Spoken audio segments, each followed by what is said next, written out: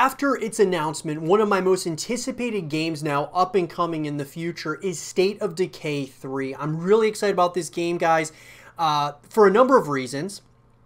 And obviously, I have not played the other two games in the series, but I can definitely say from watching the reveal trailer and such and starting to kind of do a little bit of some research on this series as a whole, I wanted to go ahead and give you guys the top 5 things that I would like to see out of State of Decay 3. And so with that, guys, I want to hear your guys' thoughts on this. What do you guys think in the comment section down below?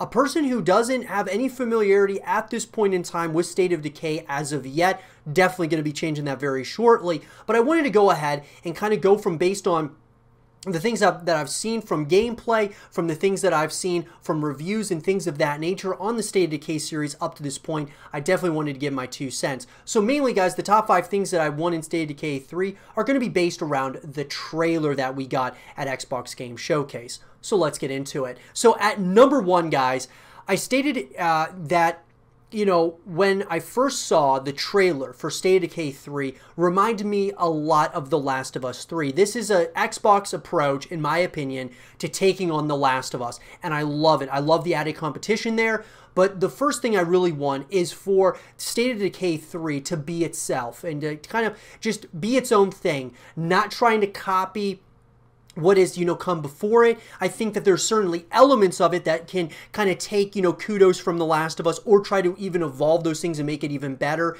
I am very excited about that, and from watching the trailer, a very well-crafted trailer, in my opinion, the best trailer at Xbox Game Showcase. And with that, I would really like to see, you know, a Last of Us style Xbox exclusive, and I think that State of Decay 3 is certainly going to be that. I just want it to be itself, not to try to, you know, copy things that made The Last of Us successful. So that's at number 1.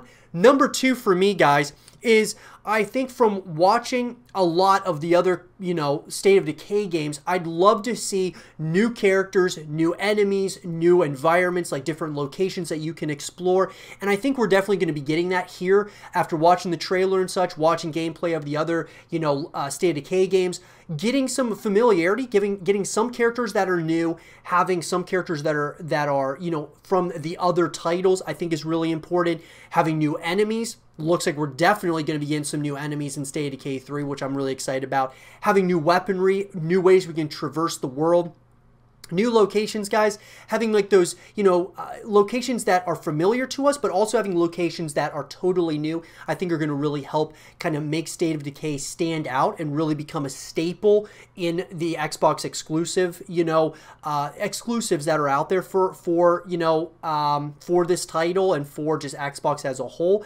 And I just think having familiarity is good, but also having those differences is very good as well. That leads me to number 3, guys, which I think that, you know, I talk about this all the time on the YouTube channel about having full packages. And State of Decay 3, I believe, is going to be another full package for Xbox. That being campaign, a really visceral campaign, having multiplayer elements, co-op elements, and things of that nature, I believe are going to be in it. But I would love to see State of Decay 3 have more emphasis on multiplayer and co-op modes. And here's why. When I look at the landscape of gaming, and then when you go on Twitch, when you go on YouTube and you see the viewers and see how many people are watching other streamers play these games, State of Decay is not getting a lot of engagement, and I think one of those reasons is because after you beat the story, of course there's multiplayer, but I think that it's important that there's more emphasis there on the multiplayer and co-op. Not saying that that takes away from the story, but I'm saying that at the end of the day, after you beat the single player story, most likely if there's not a lot of other things to do, you're going to move on to other games. So what I would love to see, guys, in State of Decay 3 is a lot of emphasis on multiplayer to kind of take this from, you know, where it is at this point and really take it a step further, like that of, like, think of Halo, think of Gears of War, think of these titles that are Xbox exclusives that do a really good job of having a single player story. They also have, you know, co-op modes, they have really great multiplayer modes, and people are coming back over and over again to play those games. And so I would love to see that here with State of Decay, where this can become a staple for Xbox as a whole. And I think the way you do that is by multiplayer, having co-op, things to do outside of the single player story. story, because after you're done playing the single player story, you're definitely, if you love the game, you want to come back to it. But if there isn't that much to do, you're going to move on to other games. So I hope they do that as a whole. And that leads me, guys, into number 4, which as a whole, guys, I think having, you know, new weapons, having all kinds of different, you know, characters and such that you're able to have at your disposal for multiplayer, for co-op, even in the campaign would be an interesting concept as well. But I think having a lot of ways to customize your characters, customizing the things that you're using, your weaponry and such. In multiplayer, having a lot of customization options. And I'm not talking about having a lot of monetization tactics. I'm talking having things that are earnable items within the game. Having things that are earnable over payable, I think, is really important for State of Decay 3. Having ways that you're able to earn items within the campaign, within the multiplayer co-op, that you can show off when you're in an in-game lobby with a bunch of other people getting ready for a matchup.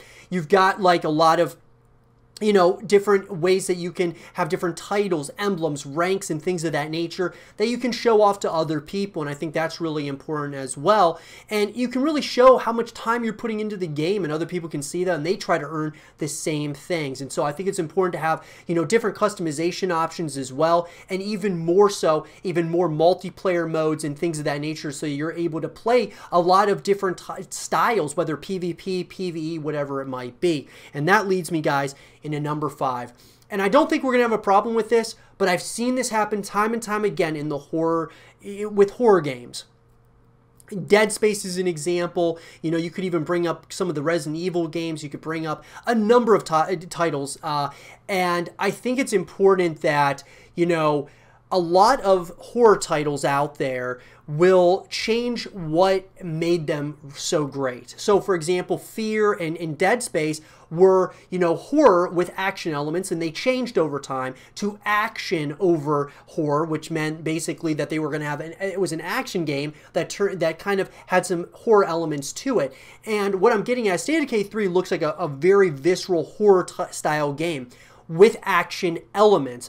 I want to see horror over action, guys, here in State of Decay 3. Stay true to what this series is all about. I think it's important that there's certainly going to be action elements to it, but stay as a horror game, because that's what's really going to keep on bringing people back. And State of Decay 3, the way they presented it and promoted it at the Xbox Game Showcase, definitely got me so interested because of the level of intensity and horror that looks like it's being put in and kind of dedicated to this game.